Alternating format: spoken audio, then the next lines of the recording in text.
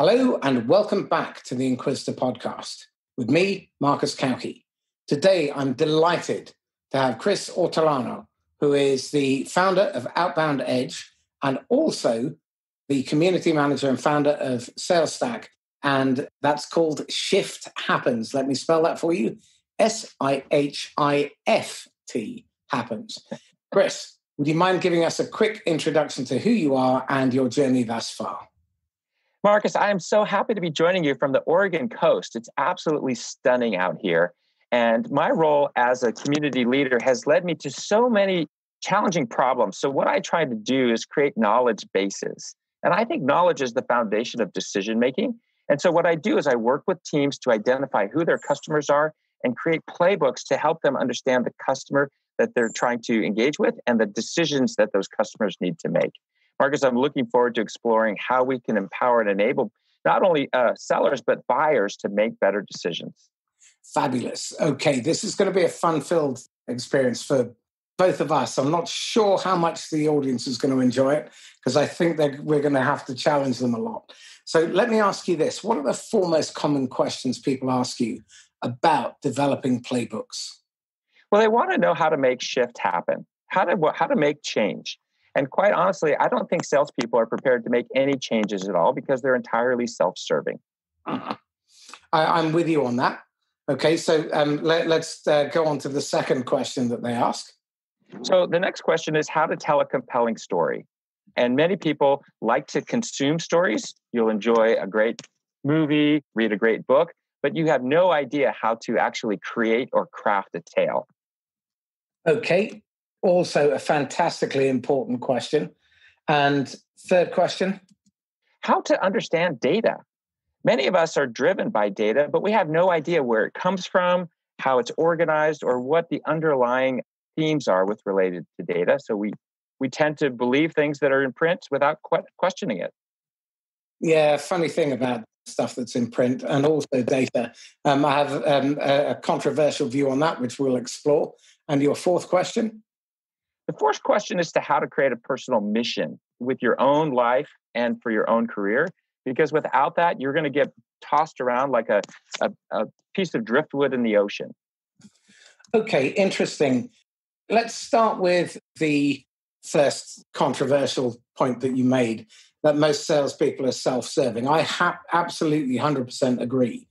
I think very few understand the difference between service and selfishness.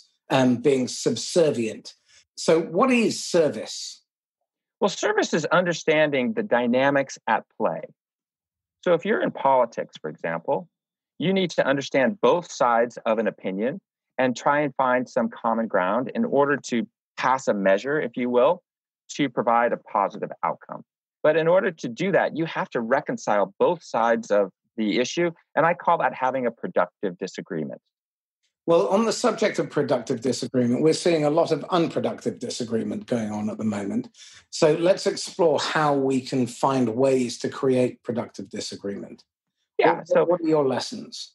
Humans are naturally, irritable because as a species, we've learned to thrive via groupthink, this banding together of tribes, and then tribes have territories and they defend those territories. However, in the modern age, we also have massive amounts of information and limited resources. And we need to optimize those resources based on the data that we have. So in order to disagree with you, Marcus, first, I have to validate your point of view.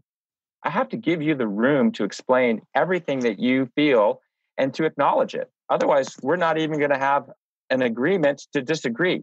Would you agree that that's a good first step? I think that's an excellent first step. We have to acknowledge that the other person's view is valid in their mind and that we need to understand why they think that way and where the gaps are and where our common ground is. If we don't understand that, then we're probably going to approach it with a closed mindset, which means that it's going to become adversarial very quickly. And then it's a them versus us instead of finding out where we agree and where the areas are that we may need to come closer or fall back. So I've worked for and with many companies that see the customer as the adversary. They see the customer as a target. And when things don't go according to plan, they blame the customer.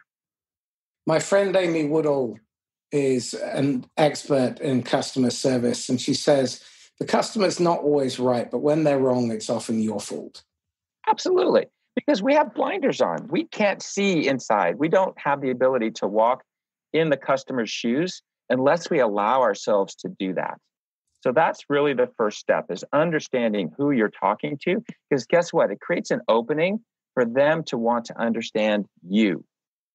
So this then plays to Stephen Covey's seek first to understand, then to be understood. Mark Goulston says all human beings want to be heard, feel felt, and be understood. And if you do not approach the customer by thinking as them instead of about them, then chances are you're going to be approaching it from a selfish perspective. And certainly the research that's coming out from Rod Jefferson, from Mark Schaefer, from Matthew Sweezy is absolutely clear. Corporate Visions have some beautiful research on this as well. And I think too few salespeople spend enough time trying to understand how customers got to where they are, why they got to the situation that they're in, and how they are collectively being impacted by those situations, which means that if you start with the premise that you're there to sell them something and you're fixated on talking about your company, your products, your services, you're going to miss the mark, because when you're talking, you are learning nothing. Thoughts? Great. The best way to start to learn is to tell a story, because a story shifts the way we perceive each other. It actually creates much more of a collaborative environment if you can tell a two-way story. That is a story that also inspires you or your audience to tell their story. It's interesting. The research coming out of Corporate Visions, for example, they have they have several distinct stories, but one is a why change story and another one is a why stay story. And if you use the wrong story or you time it incorrectly, then chances are your story will backfire. So it's really important that we understand that 60% of buying cycles end in the status quo. So there's that awful piece of research that says that 60% of the buying journey has already been completed by the time they invite in a salesperson, which I've always thought was rot. It just tells me that the salespeople haven't spent enough time investigating and speaking to their prospects and their customers to understand where they are. And of the 40% that do buy, it's the ones that tell the displacement story best early in the cycle that win, which means that otherwise you're going to be spending your time on 10.4% of pursuits where you have a 1 in 4 chance of winning, which means that if you're in those bid cycles and you're not telling them those displacement stories, you have a 2.6% probability of winning a sales cycle. Now let's talk about the timing, right? You can't just roll up on somebody and tell them a displacement story. They're not ready for it. You have to set the stage first. You have to understand the backstory.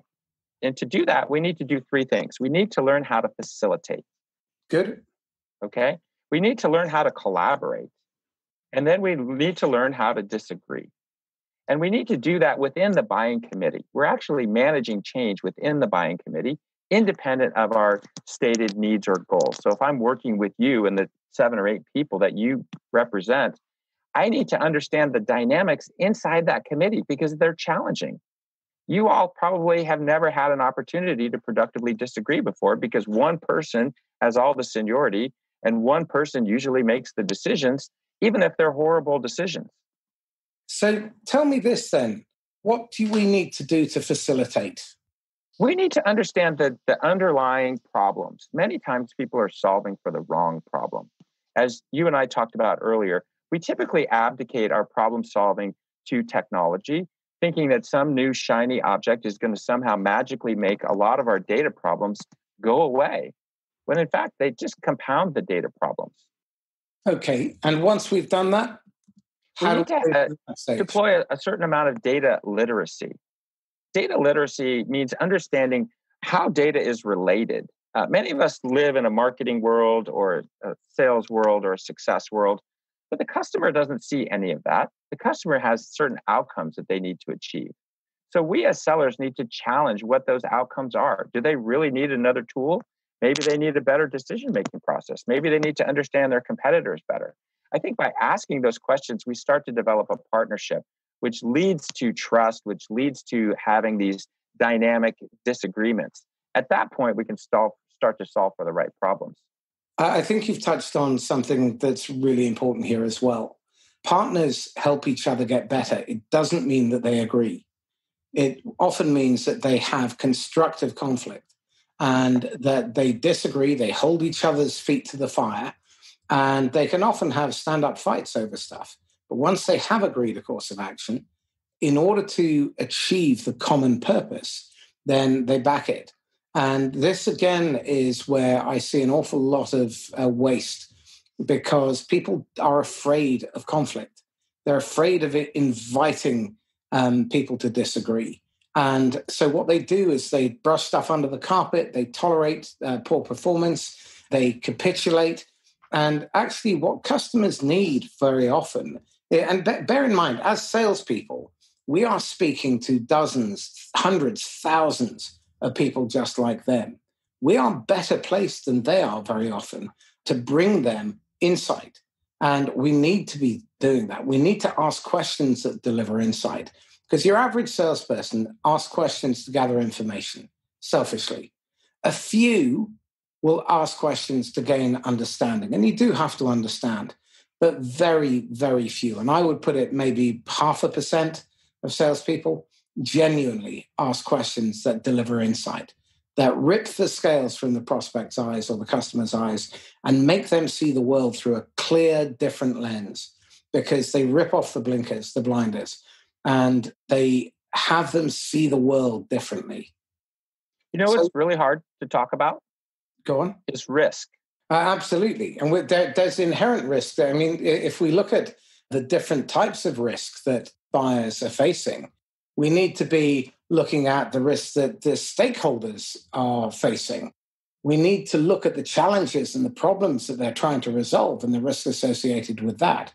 There's the commercial and financial risk. And then we've got decision-making risk. And all of those are things that most salespeople, frankly, are illiterate on. And most buyers are too. That's fair. So we need to introduce risk that also provides assurance. If I say to you, we're going to go on a trip and you might want trip insurance, you might feel more comfortable if that trip were delayed and you couldn't make to your hotel. The assurance piece allows us to introduce risk in a way that is less unsettling, that creates less anxiety. However, we have to acknowledge the risks, especially in these times. I think there's another element that we have to factor in here, which is how sales organizations, vendors are managed and how KPIs and targets and quarterly reporting get in the way of really effective buyer-seller relationships. Because if you're under pressure to hit your quota, and your managers are pressing you to try and get a deal in over the line no matter what, then what you're doing is you're trying to force the buyer to make a decision prematurely. And more often than not, they'll just dig in their heels. And whatever you've offered them and to try and bribe them into making a decision sooner will then backfire, because when they're ready to make the decision, they'll be expecting those concessions, which you needn't have given away. That means that you've given away margin. You've probably taken on a problem that you could easily have prevented or avoided in the first place. And you then have to live with that for 1, 3, 5, 10 years. And that's a huge, huge mistake. The way we sell is a huge opportunity for improvement on both sides. And it does shift how we engage in our discovery process from, I would call, an inquisition or sort of an interrogation towards more of a consultative approach to understand what the dynamics and potential for change inside an organization is. Many times we hear only the signals that we want to hear to support the close date and the high probability, but there's also negative signals. And so we need to move into what Sharad Verma calls the white space and do a risk analysis on the opportunity independent of some perceived close date. Interesting. So again, I think a part of this is also driven on the vendor side and probably the buyer side as well by the data overwhelm. I think, and this is a topic that I'd be curious your thoughts on. I think we've fallen into the trap of believing the rhetoric of vendors that have said it's all about big data. You've got to capture all this information. And what I'm seeing increasingly is it's alienating and distancing potential problem solvers from the people who have the problem. And all of that data, that fixation on big data and the technology that underpins it. And so I'm asking people this question. I would love to hear back from the audience on this. What is the minimum amount of technology that you can have in your operation, in your sales and marketing operation, in order to be able to do your job well and serve your customers outstandingly, develop a human relationship with them? Because automation, chatbots, automated email, marketing automation, sales automation, all of that stuff, I think is actually a negative. I've yet to see a great example of where that stuff does more good than harm. Well, usually we automate the wrong behavior. Go on. You certainly see it in sales and what we call sales development, where we're essentially accelerating some kind of outreach that does not lead to any new understanding of the customer. To simply set a meeting for a demo does little to drive insight or awareness into the problems that the customer is trying to solve. And more often than not, that demo is to someone who can say no or maybe, but can't say yes. And it's done. They don't need the demo because they can generally figure out what your product does. What we really should be doing is driving a root cause analysis and asking 5 really critical questions. 1, what is the problem? And 2, why is it a problem? Okay. 3, who owns the process that's related to the problem? 4, what other problems do they have to solve? And 5, what are the desired outcomes? If you sent me an email sequence that asked me those 5 questions, I would reply. It's really interesting. When David Sander originally developed his pain funnel questions, they were, what's the biggest problem that you face? What is it about that problem you find most difficult? What keeps you from your intended outcome? What does the obstacle do to prevent you from achieving your intended outcome? How? And what do you do today? And what do you want to do about it? And this was 47, 50 years ago. But we've gone away from that, which I think is a huge mistake. And I see it time and again, which is why last year, only 13% of sales teams, I believe, on the basis of the research, actually hit their quota. Only 44% of individual sales reps hit their quota in 2019. Now, I suspect 2020 is going to be substantially worse than that. So what does it tell you? Is the increase in technology is actually not helping to improve win rates. So what do we have to do about that? We need to change the way we think about problem solving. Tell me more. There's a 6th question that we need to ask, which is, who else is responsible for solving that problem? Because right now, the silos inside of companies, especially tech companies, are starting to break down. And we see a lot more cross-functional teams, but that cross-functionality has not really enabled proper decision-making. So you have politics, you have lack of information, you have misleading information inside of organizations that hinder them from making good decisions, especially in times of crisis during COVID-19. Well, I think part of this is the legacy and tradition of where leadership comes from.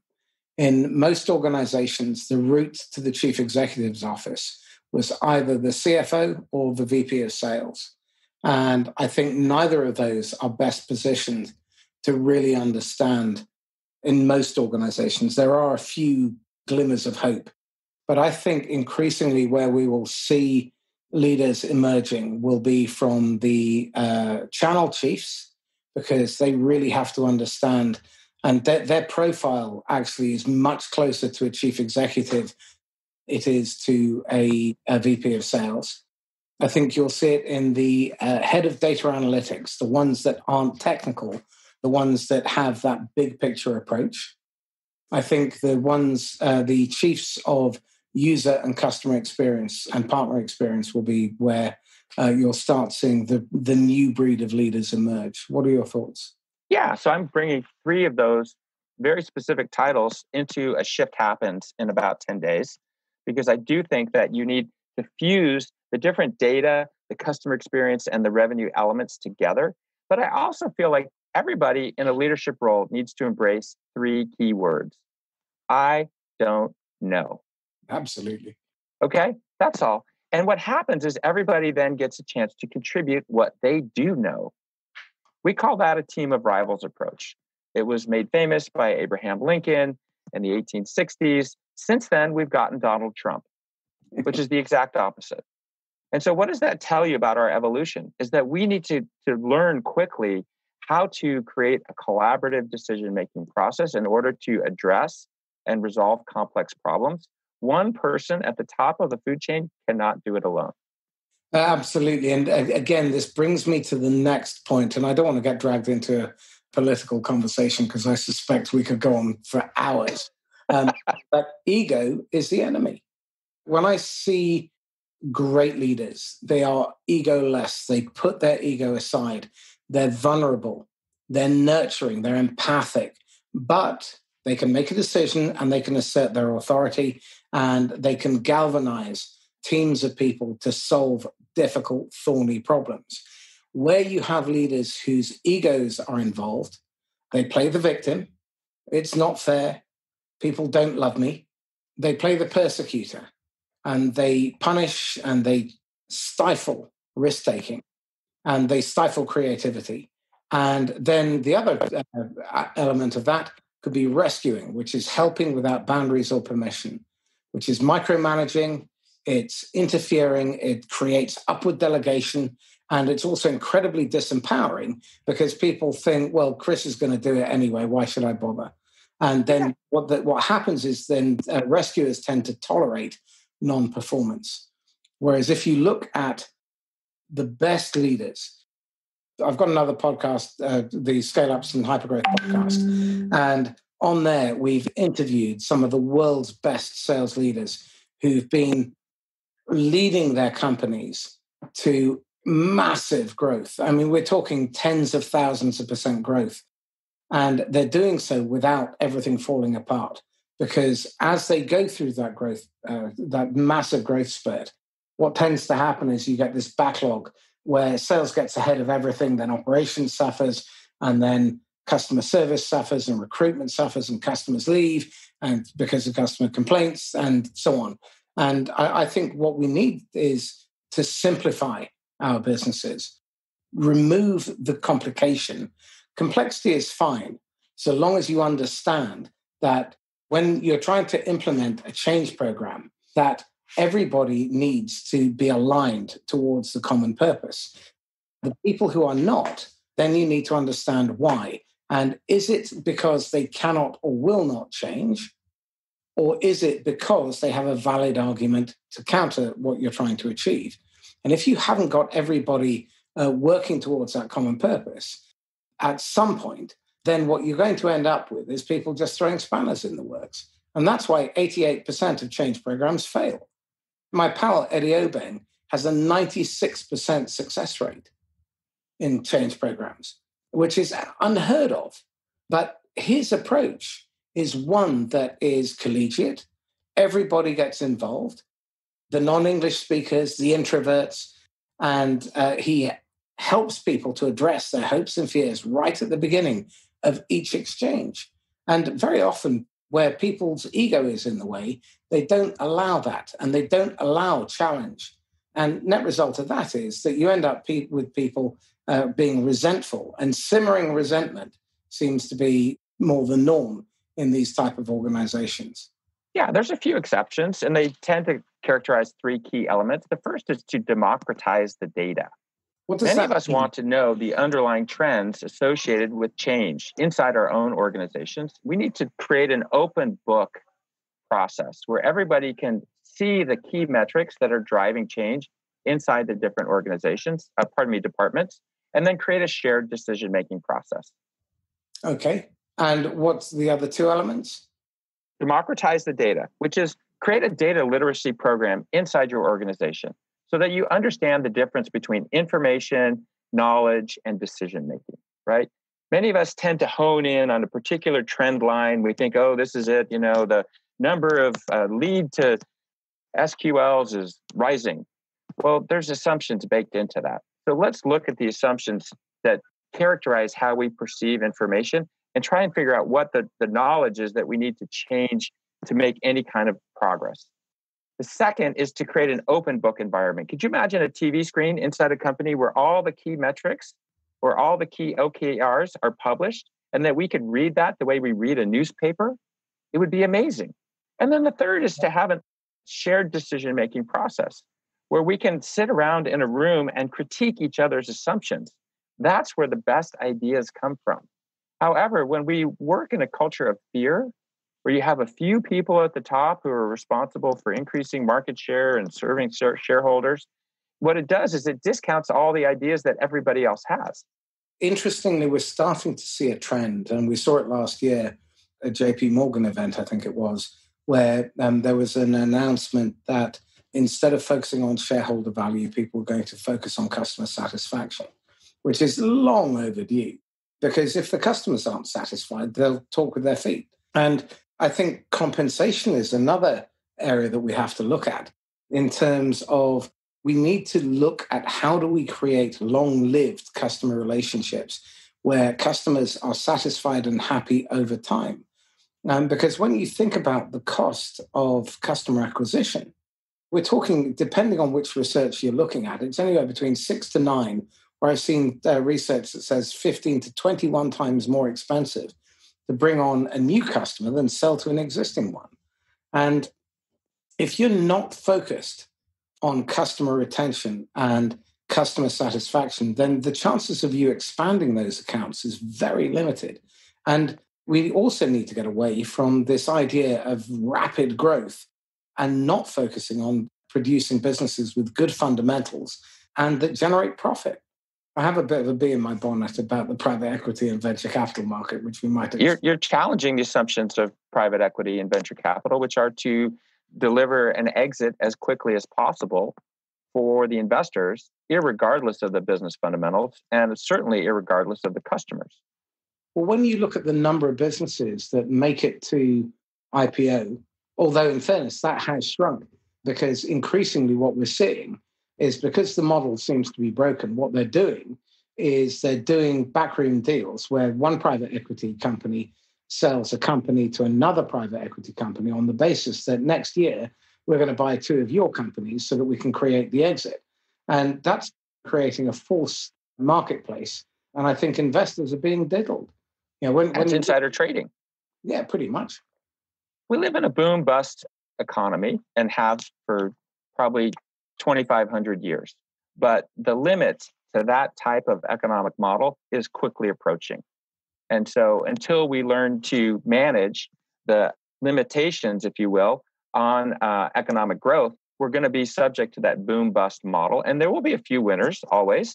But now increasingly, we see more and more losers, people who are retiring without enough equity or people who fail in their startup ventures. Failure is much more common than success in startups.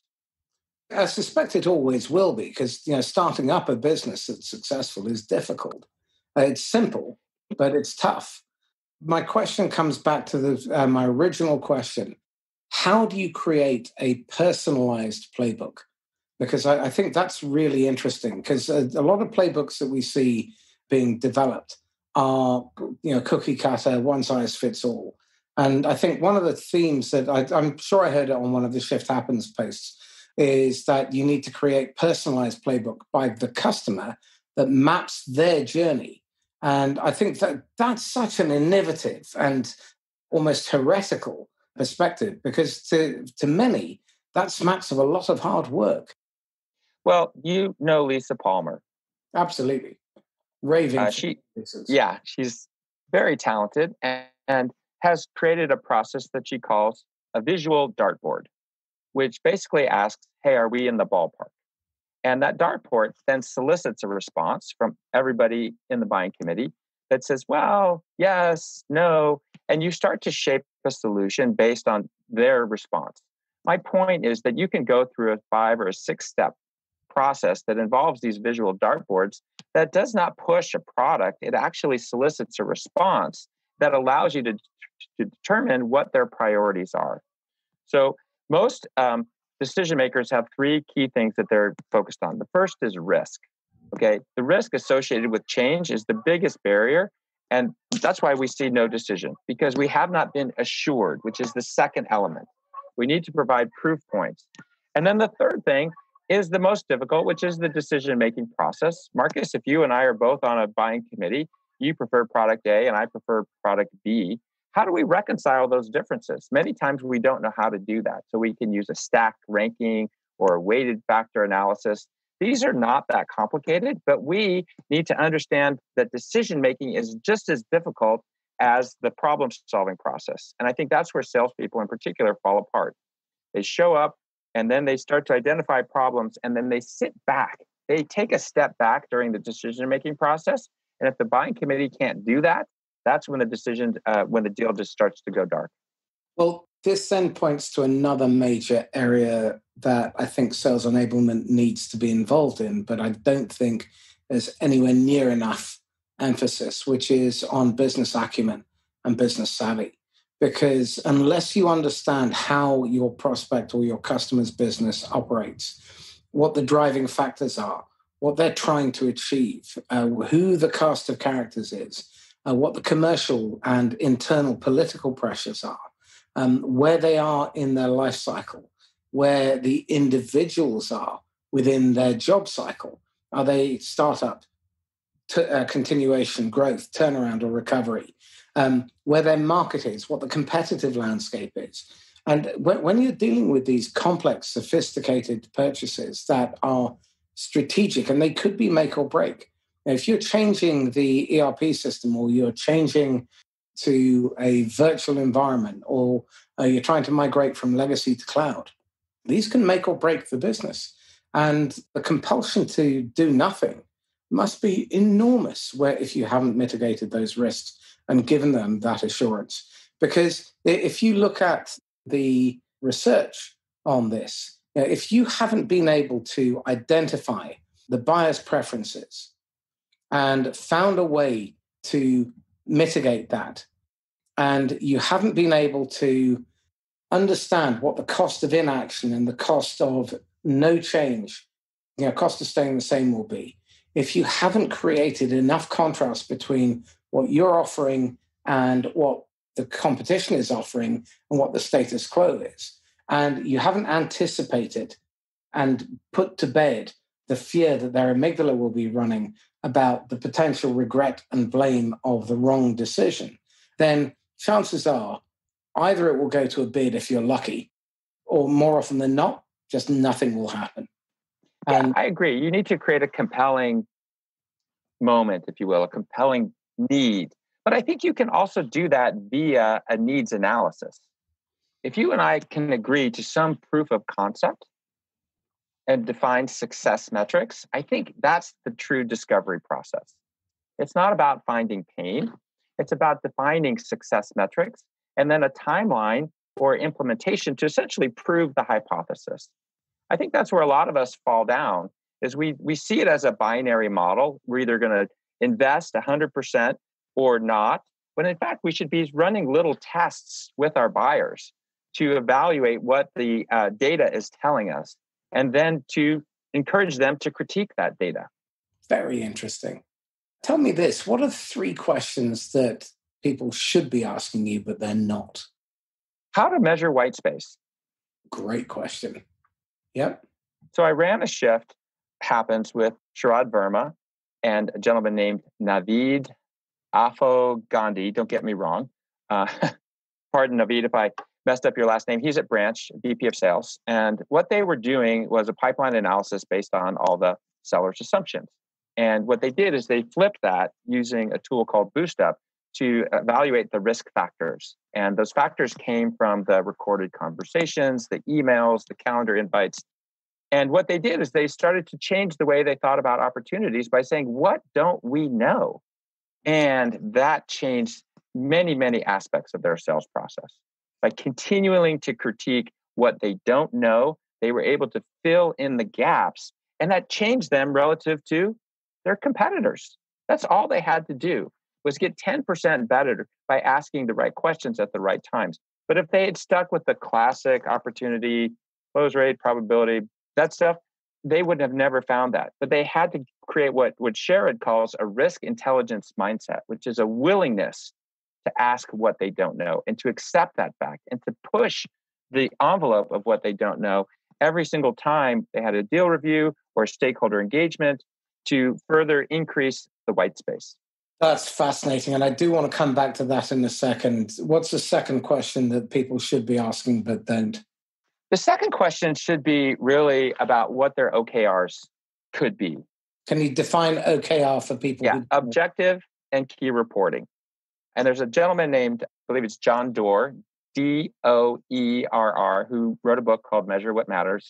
He's with a big VC, Kleiner Perkins, former Intel. And what he did is he crafted Andy Grove, former CEO of Intel's basically management process, to essentially create a series of OKRs that can all roll up into the organizational objectives.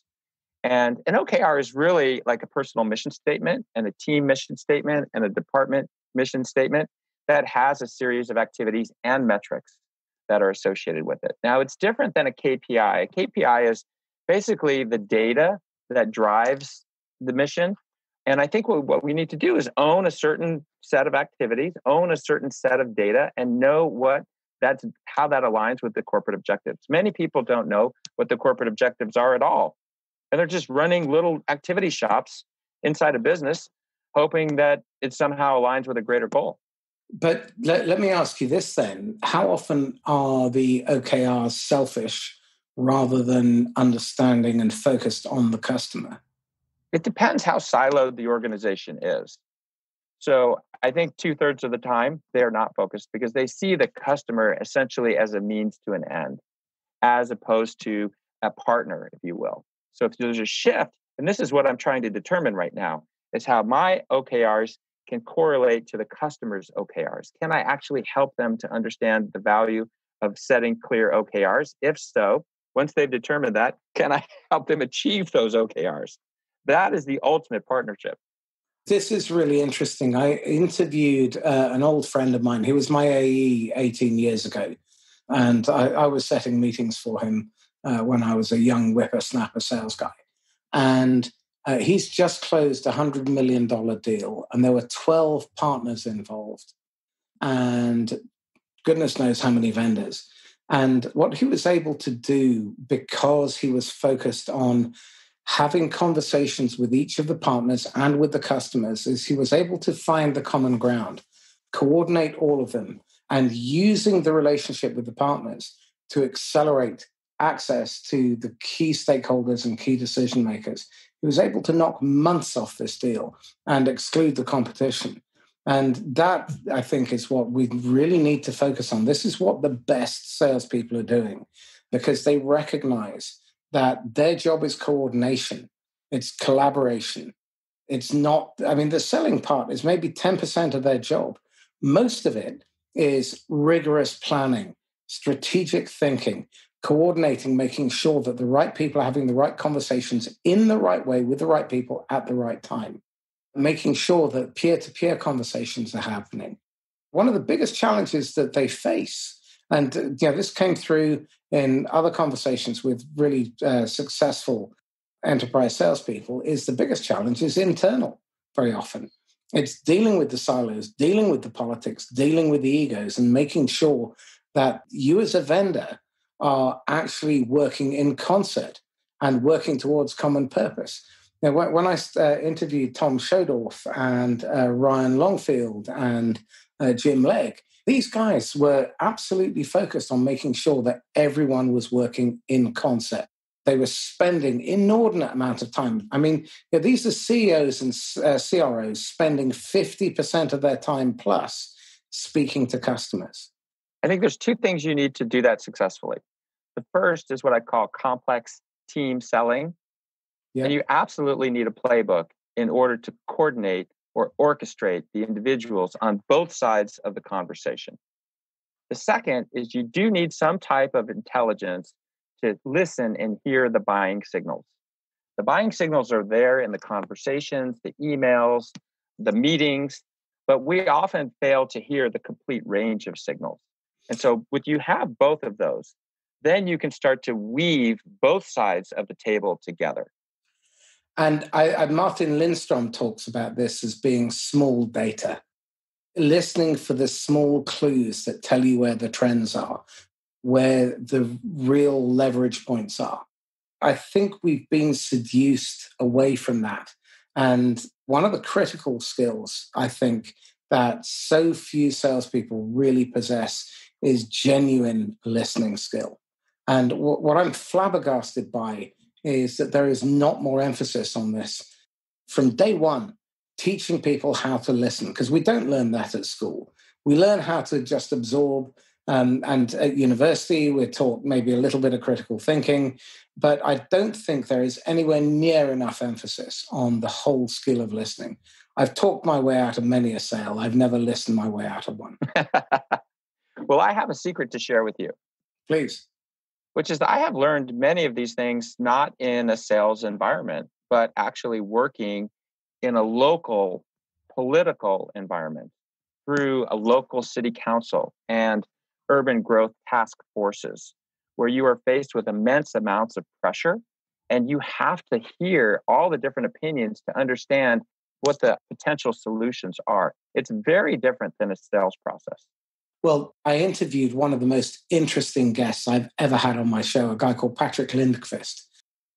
And he is responsible, he is the chief innovation advisor for the city of Helsingborg in Sweden. And for those of you who listen to the podcast, please look him up. And I'll put the link in the blurb for this one. And what's really interesting is with a very small budget, I mean, he's got $25 million to turn the city into a center of innovation by 2022. And he's got to coordinate with the city elders, the elected officials, the budget holders, all the people who scrutinize public spending, stakeholders, users of public transport, users of education, users of elder care, and being able to coordinate all of that. And one of the things that he's done, which is just, it's depressing that he has to do it, but it's a really insightful step forward, is he's created a position called manager of the gap. And their job is to manage the gaps between the silos. And I think too few organizations really think like that. When he recruited his team for transport, he recruited not one transport specialist. He only recruited users. And what was really interesting from that was they just told it as they saw it. You know, if you're a user of public transport, this is what you didn't like, this is what you did like, this is what you want. And the stuff that they've done in primary education has been fascinating. Listening to children of primary school age and listening to what they want, that takes a real patience and a real humility to learn from stakeholders like that. And I think... Well, you're talking about small data. Absolutely. And how cool would it be if marketing had some resources to be always listening for small data? You're not going to find me fight you on that. Because to be perfectly honest, I think most marketing spend utterly wasted. You'd be better off buying lottery tickets or just heating the fire with it, with the money that you're spending for the return that you're getting. Yeah, we've just digitized an outdated awareness campaign. In fact, the small data will lead us to the right opportunities. And I think building on that, listening not only to the small data, but finding ways to encourage your customers to talk about you. Because the best interaction that happens on social media is the stuff that's customer generated. It's not the stuff that's being spewed out by marketing departments. Very few marketing departments have any return above 1 or 2% on their digital marketing. No, because they're paying Google to compete with others who are paying Google. $265 billion a year spent on advertising that generates zero interaction on Google and Facebook. Sounds like a race to the bottom. Yeah, pretty much. But the real problem is it handicaps the seller because we do not have operational content. We do not have content to engage the buyer on their terms to assess the problems that they have and the severity of those problems. So the seller is forced to create ad hoc materials, which then live locally and are not transferred with others inside the organization.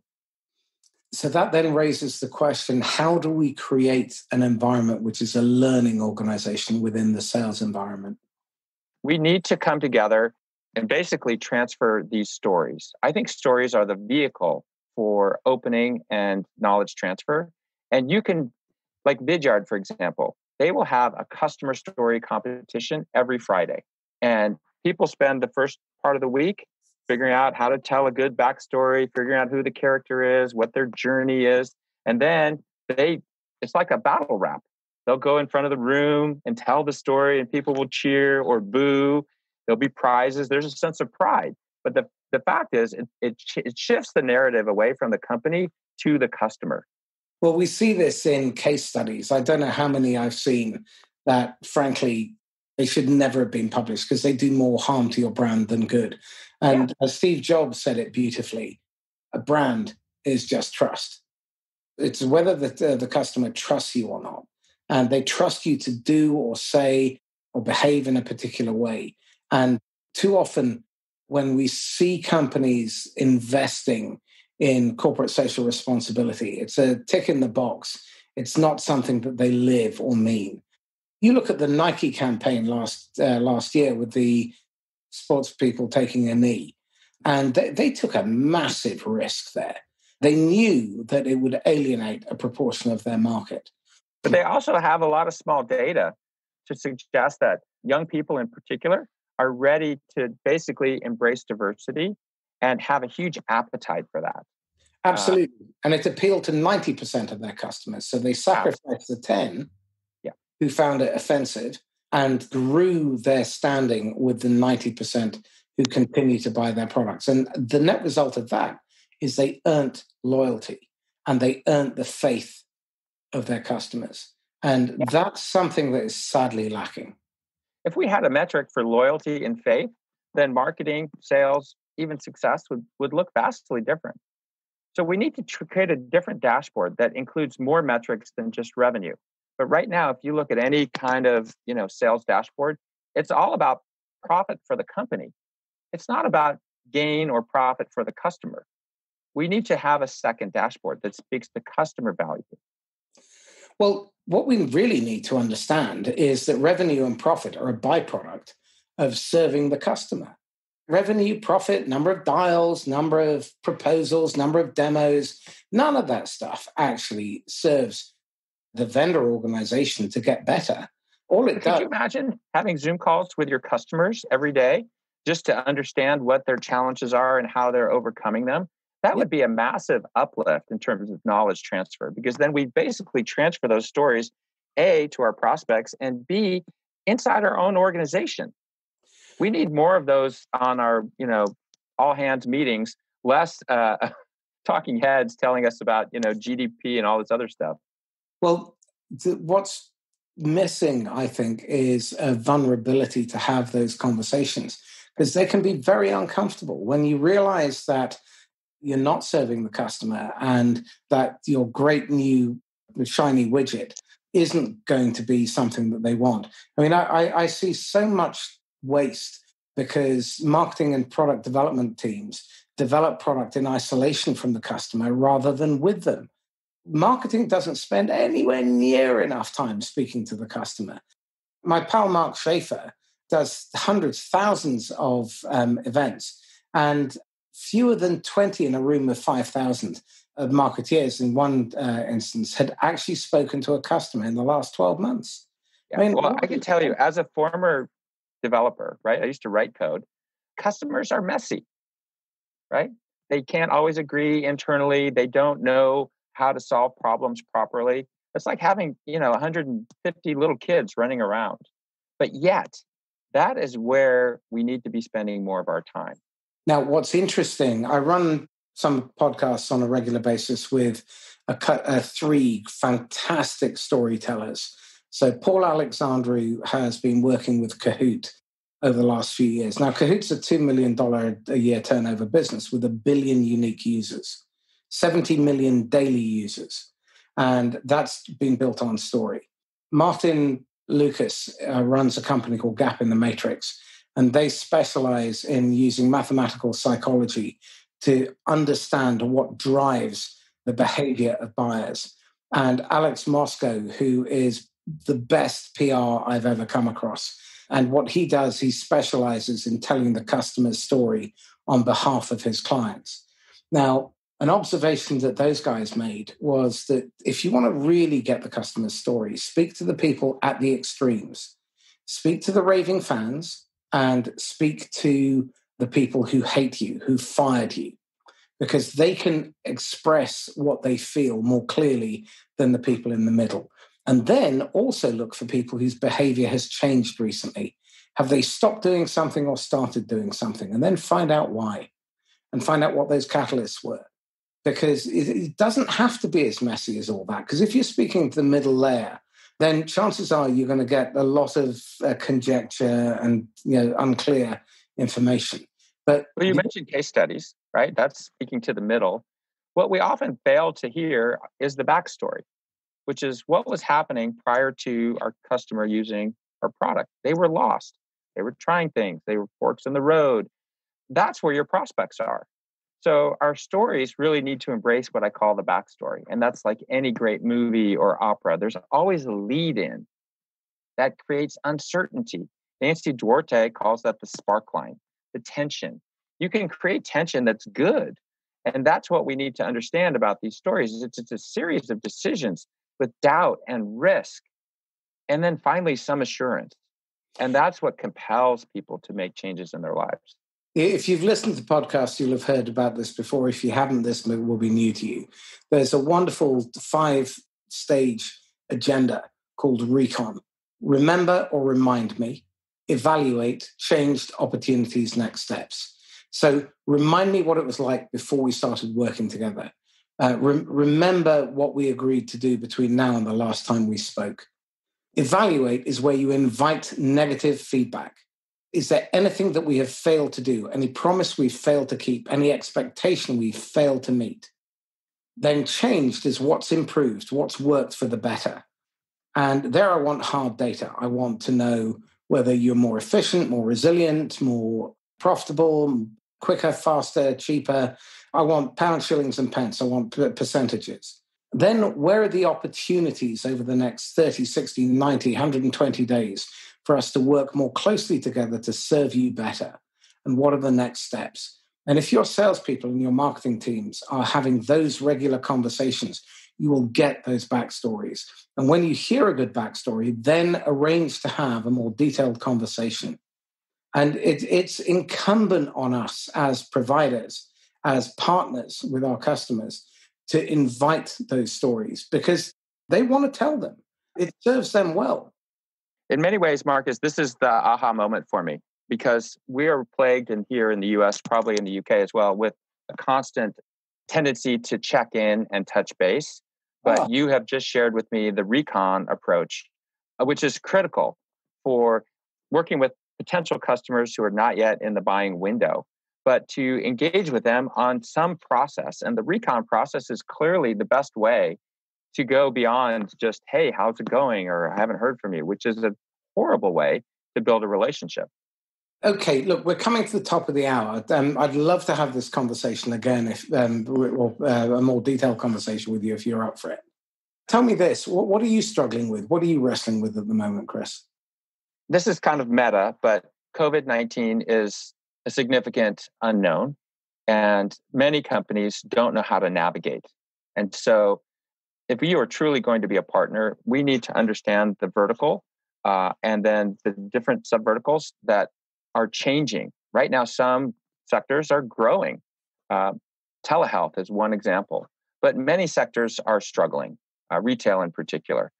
And so it's created a very difficult way to forecast for hiring, training, providing for economic growth is really subject to a lot of things. Most importantly, the election here in the US in 2020. I don't think we're going to see any resolution of economic futures until perhaps January 20th of 2021. So just dealing with the level of uncertainty as well as the public health risk are pretty significant challenges that many of us are facing. Absolutely. And I think with that, you've also got volatility, ambiguity, and all that doubt that's floating around as well. So again, I think one of the most important things we can do is actually spend time listening to our customers and finding out what is really concerning them, what they're trying to do, and identifying ways that if we can't help them, who else that we can. And I'm seeing resiliency is about having options, right? So we need to introduce a series of options to get people thinking, because I can tell you, doing nothing right now could be the worst possible choice. Absolutely. And often, playing it safe is the most lethal of outcomes or options. There are certain industries, like education right now, is at risk. And so how do we mitigate? We have to take steps forward, but it may not be what we were used to in the past. Sending kids back to school right now may not be the best option. I'm with you on that. I mean, we're being told that we're going to be fined £300, £600 a day per child per day if they don't go to school back in September. Now, that's £1,800 a day. I'm reluctant to send, or I've only got two now that are going to school, but I'm reluctant to send them back given the current circumstance, because if they get sick and they bring that home, that's going to be, first of all, it could kill me. But more importantly, I don't want them to catch it.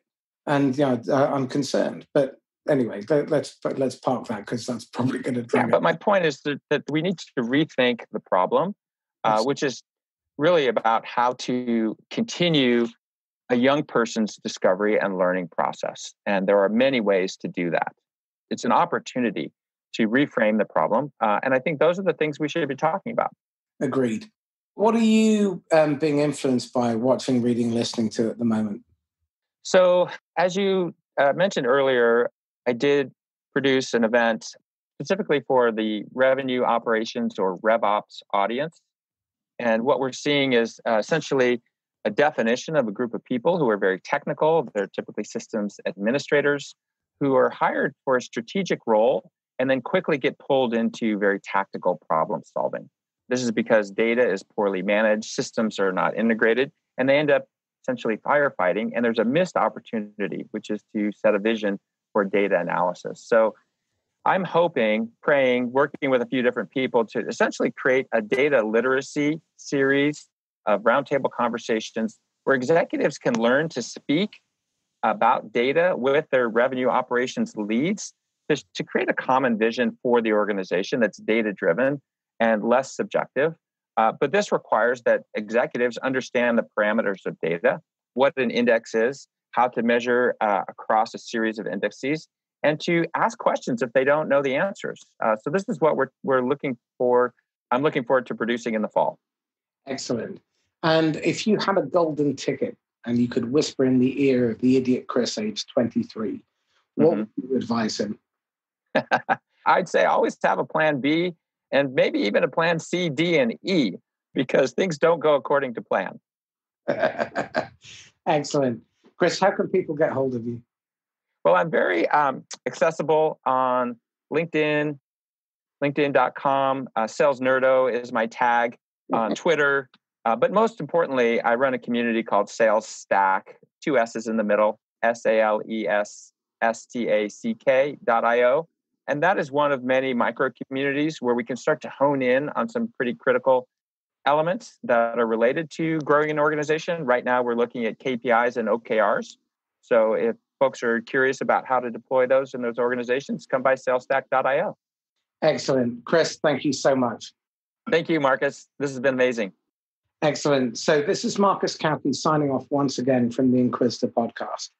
If you found this a useful and insightful conversation, then please like, comment, share, and subscribe. And if you'd like to get in touch with either myself or with Chris, then you can email me on marcuscauchi@me.com or mcauchi@sandler.com. And if you think you'd be a good guest, or you know someone who'd be a good guest, then please put us in touch either via email or via LinkedIn. In the meantime, stay safe and happy selling. Bye-bye.